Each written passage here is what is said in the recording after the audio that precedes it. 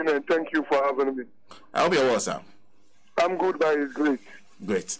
It is nice to have you on the line. Yesterday, you spoke to some members of the press on a trend that you were seeing when it comes to the transfer of names. Exactly what was your concern? What had you seen? Well, thank you very much. You know, the EC is currently exhibiting the voters' register. So registered voters are expected to turn out at their voting centers to confirm their names, and if there are some errors, they apply for the errors to be rectified before the election itself.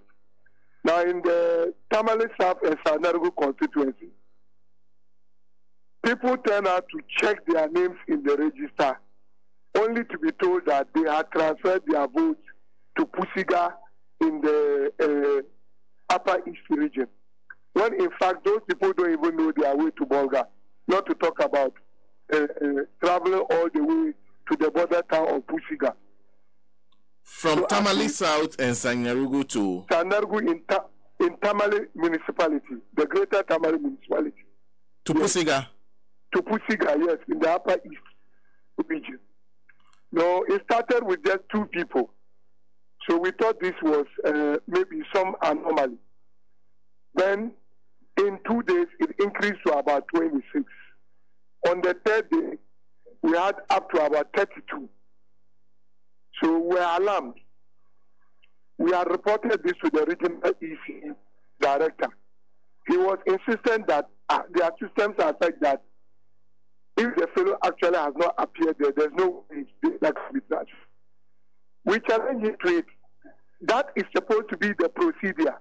But if the officers of the EC deliberately want to move people's data, it can easily be done. So those people are here. They didn't travel. They can tell you on their honor. So we set out to investigate this on ourselves. Then we realized that 2 of our illiterate brothers had been lured by a certain teacher called Lukman Alasan to collect these voter ID cards for him under the pretext of getting them support from an Arab philanthropist. So they surrendered his ID card to the Lukman guy. For over a month, they continued to pursue him for the ID cards before he returned the cards to them. Being illiterate, they didn't know that these cards have actually been transferred. So when they gave us the details, we called the gentleman concerned, realizing that this was something that was already circulating in the media. And the 2 guys that were leered already called him that the cards he collected had been transferred. So he decided not to respond to our calls. We had to set out a team to hunt for him in the metropolis. Lo and behold,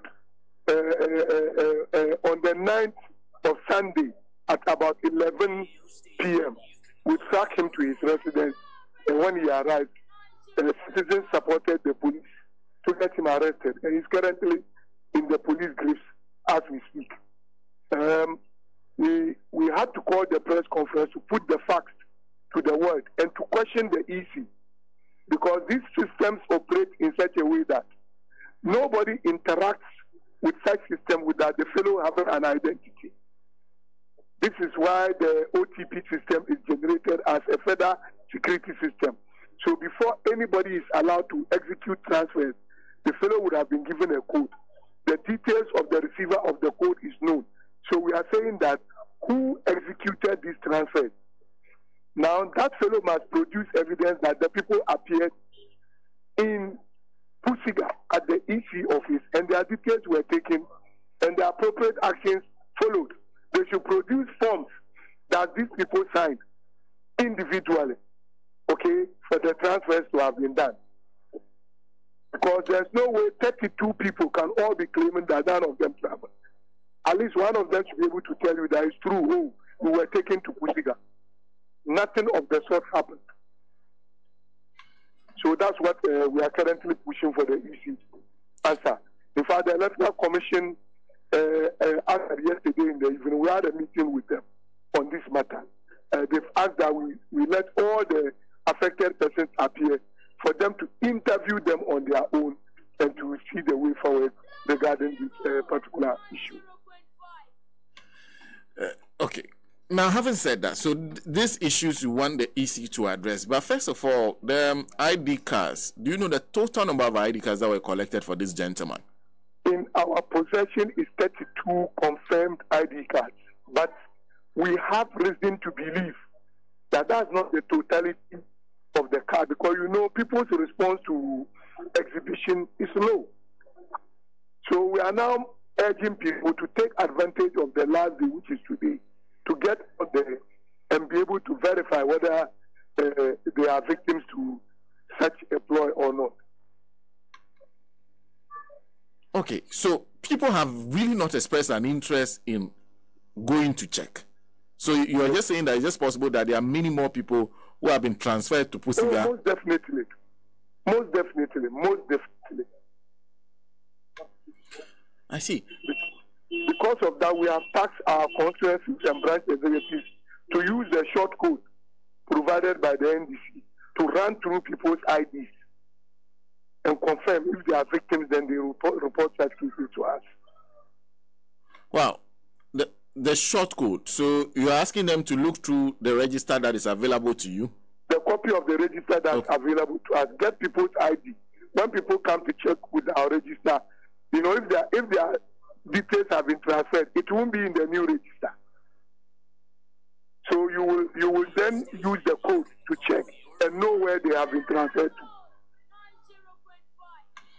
See, and you've been doing that so far. The part of it is that these victims, when you get to the registration center that they belong in, you know, when people's votes are transferred, their list is supposed to be in the absentee voters list. Now, when you go to the absentee voters list of their polling station, what you get there is 00000. You don't get their details. And that also points to the fact that it was deliberately done. Wow. So there's nothing on the absentee vote that tells these people that your votes have been transferred? Nothing. Nothing. Absolutely nothing. But you have 32 ID cards. You have 32 people who have gone through this. Yes. What has happened to them? What I'm saying is that those 32 people, we have, in our meeting with the EC, we are required to take them to the EC this morning. For the EC to take their own questioning rather than take our word. They want to be able to interview them themselves and convince themselves that what we are claiming is true. The police have equally asked that they should come and write their statements. Then the investigation will continue. Well, we'll be following up to see what you get out of this task you have given to your executives. But thank you very much for clarifying this for us. Thank you. Yeah, I'm grateful. Mohammed Abdul Salam is Northern Regional Secretary of the NDC, joining us on the line. Now, very interesting story that he's told. This is what has happened. It's not okay. I'm a journalist. Sometimes when you say story, people think that then it is imagination from your mind. When a journalist says story, it means that what has happened that we've recorded. So they tell us this, and if you just heard him, simple matter. One gentleman turns up one day, finds some two people, and says that I will help you get some money to do some business or for your family or whatever it is. And in order for you to help me help you, go and take the ID cards of those who are interested, voters ID card, or be funny voters ID card. And of course, these two people went around, convinced as many people as they can find, took their voters ID cards to this gentleman, and he's kept it in his position all this while. Now, this story that I am telling, some of you know, listening to me, there are many people who know, Minya, you know very well, that you've given your voter ID card to some man B, who says he's trying to get you some loan from some rural bank or a UNDP or some agency, which you have given your voter ID card to the man. Up till now, you've not seen your voter ID card. You see, we have been following him, and he is still not releasing. He says he's still going through the process. Nowhere in this world does somebody need to keep your ID card as evidence of the fact that people need money. do not give your card away. What they will do to you is that they